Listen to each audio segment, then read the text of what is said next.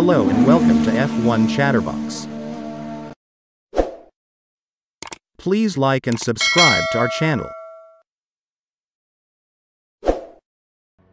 Welcome everybody to the post-race press conference after the 2022 FIA Formula One Japanese Grand Prix. We're going to be joined very shortly by our winner, Max Verstappen, but we will kick things off with the guys in second and third, Sergio Perez and Charles Leclerc. Checo, let's start with you.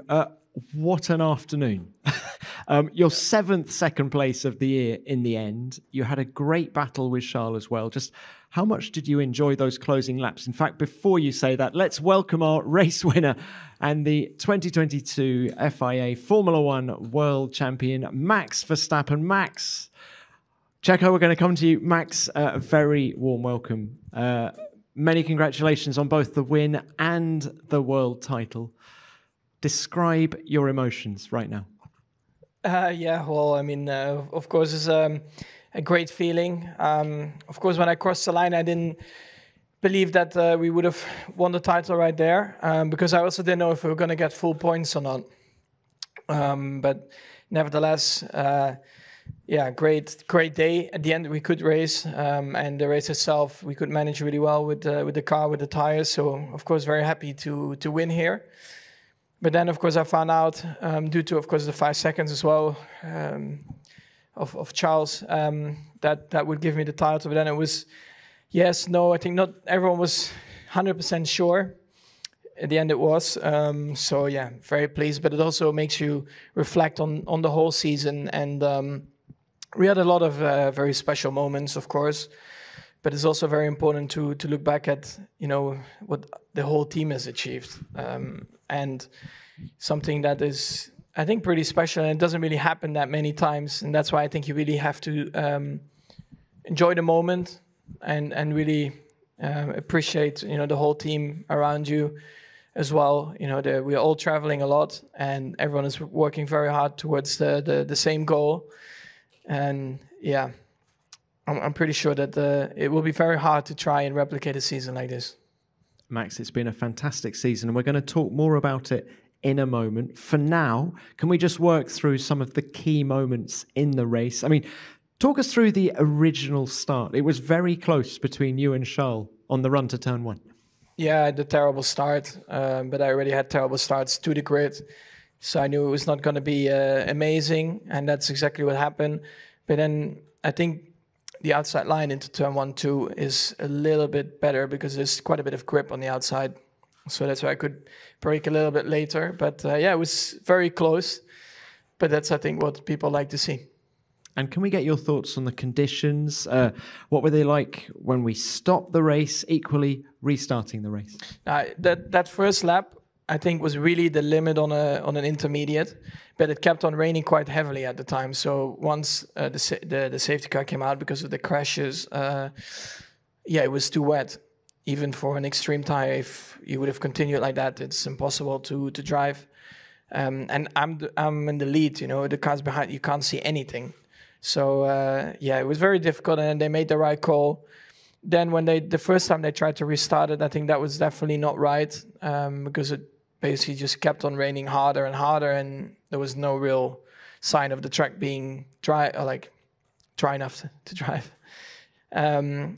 And I think once we actually got going, it was fine. There were a few rivers, but I mean, we very, very quickly switched from extreme to an intermediate anyway. So that was definitely the right call. And final one from me on the race. You were utterly dominant, pulling out 27 seconds in 28 laps. Just how good was the car? Yeah, the car was very good, but it was also, we were looking after the tires, I think, quite well. We could keep the front tires alive, which around here is quite tough on these intermediate tires. And that's, basically, I think, what gave me such a pace advantage, because in that first sector, if you have a bit more front grip, that helps a lot. But yeah, it was very enjoyable. But anyway, this track, in that kind of condition with the intermediates, it's also in the wet, a really nice track to drive. Look, many congratulations to you. We'll come back to you later. Checo, coming to you now, for real. Look, it's your 7th second place of the year. You had a great battle with Charles. How much did you enjoy those closing laps? Yeah, it was a nice battle again, and I think it was really tricky to overtake, without DRS. I had 2 places into 11 and out of 14 on the way to 17 on the back straight. But those places where Charles was actually strong. I could see that he was managing well his race, his tires once he ran out of them. And he was making it really hard, So I knew that the only way I could get him was if I push him into a mistake, And towards the end, I thought there was one more lap left. So when he went off, I thought that was going to be the opportunity. But it didn't happen, and we managed to get a good result for the team, and a great one too. And Checo, just a word or two on Max winning his 2nd world title.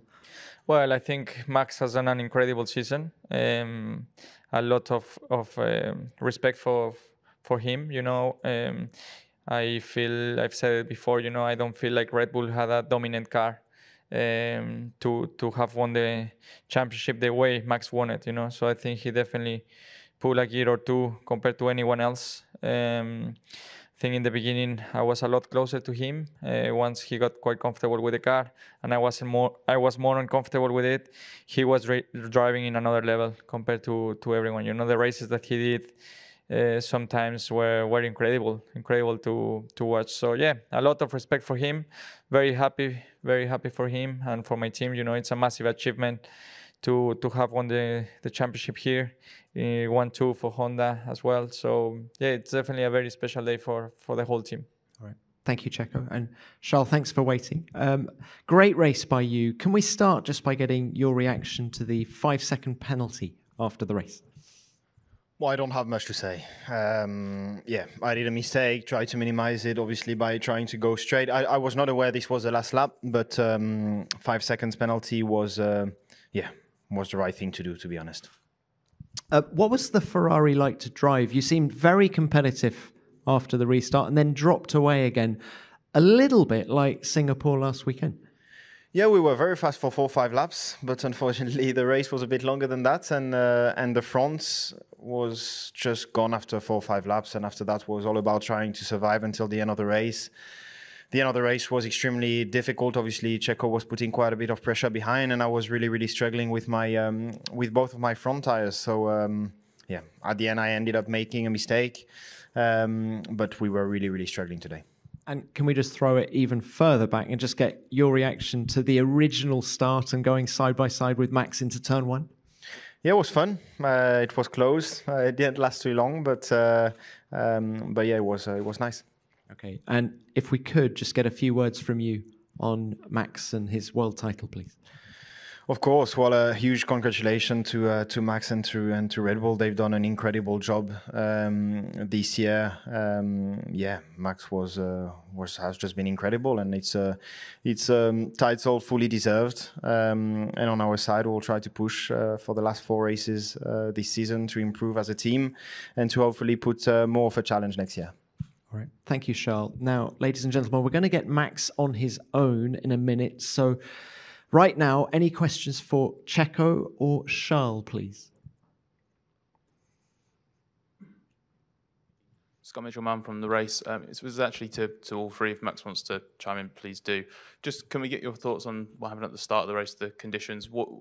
How much did it change from the reconnaissance laps to the actual start of the race with all of the spray, poor visibility?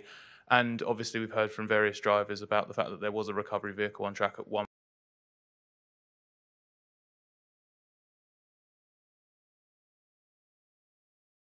Thanks for watching.